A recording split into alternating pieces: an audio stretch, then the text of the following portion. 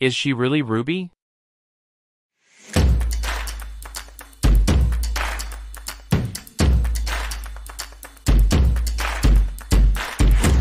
Hi everyone, hope you guys are having a nice time. Your boy Al is here with episode 5 review of Oshi No Ko season 2, so let's jump into it.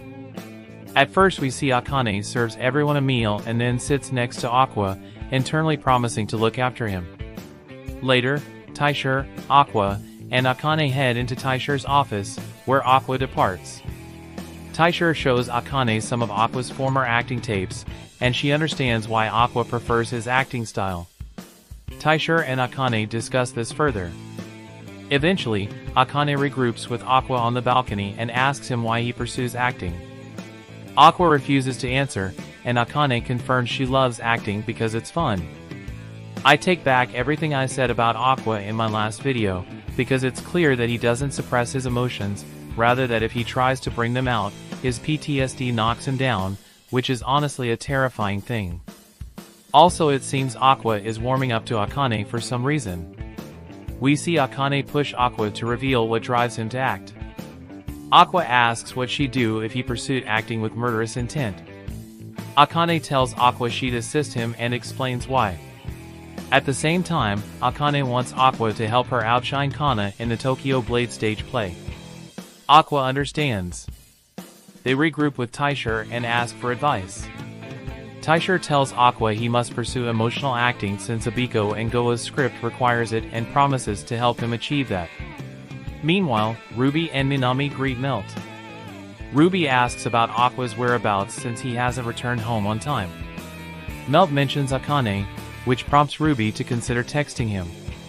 Minami suggests leaving Aqua and Akane alone, but Ruby argues Aqua wouldn't do anything reckless that would get a girl pregnant. This is the second time Akane gave me goosebumps. The first was during season 1 when she copied Ai, but this time she legit scared me. I mean, she straight up said she would help Aqua to kill someone without even thinking for a second, which is really scary. However, it also shows how Akane feels for Aqua. Also, Ruby is pretty dumb at times. Next we see Ruby say if Aqua did something reckless, she'd despise him. Nonetheless, she knows he wouldn't do that and decides to drop her pursuit of the truth. Ruby asks Melt to escort her to the women's restroom, leaving Minami alone. Then, Kamoshida arrives and tries to flirt with Minami. Melt returns and tells Kamoshida that Kindaichi wants to speak with him.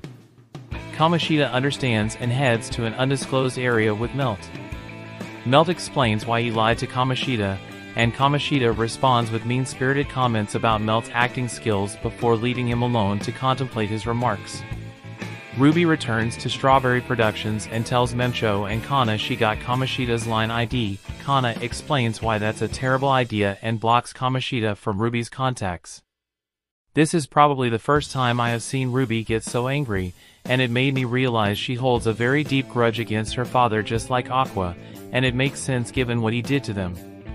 Also, there hasn't been a complete scumbag of a character in this anime yet, so I wonder if there's more to Kamoshida as a character. Moving on, we see Kana, Akane, and others are in the dressing room at Rita's stage around Play Theater. Kana and Akane engage in a playful argument. During their argument, Kana shows Akane a pamphlet containing one of Akane's old interviews. Kana reveals she inspired Akane to pursue acting. Taiki admits he was the one who informed Kana about Akane's old interview. Akane confesses she used to adore Kana but dislikes her now for several reasons, which she lists to Aqua to help him understand. As Akane and Kana bicker more, Melt and Aqua pull the girls aside. The bickering between Akane and Kana was damn hilarious, and the commentary from Aqua and Melt made it even funnier. Also, it's cute how both the girls admire each other yet can't stand each other at the same time. Then we see Akane share more grievances about Kana, then drops the rant and suggests she and Aqua head to the rehearsal area. Meanwhile, Kana explains her behavior around Akane, admitting Akane is her fated rival and insisting Akane will never surpass her. She approaches Akane and intimidates her during rehearsal. Taiki opines on the situation, acknowledging both Kana and Akane's talents but asserting Kana will prevail because she has him as her partner. Nonetheless, everyone prepares for the stage play. I agree with Taiki that both Akane and Kana have their own strengths, and both love acting in their own ways, but Taiki is underestimating Aqua too much, and that will obviously be his biggest mistake. Also, Aqua's childhood memory of Kana was hilarious. At the end we see Abiko and Yuriko arrive at the Tokyo Blade stage play. Abiko is nervous, and Goa, sharing her concerns, tells her that everything depends on the performer's success. Mem-cho greets Yuki and the others from Suite today. Ruby and Miyako are also at the play and spot Taisher in the audience, believing Aqua invited him. Taisher looks at the stage play's pamphlet, hoping Aqua will give it his all. After Akane and Kana exchange words, Aqua, in the dressing room, confirms he hasn't controlled his inner emotions but plans to give it his best shot.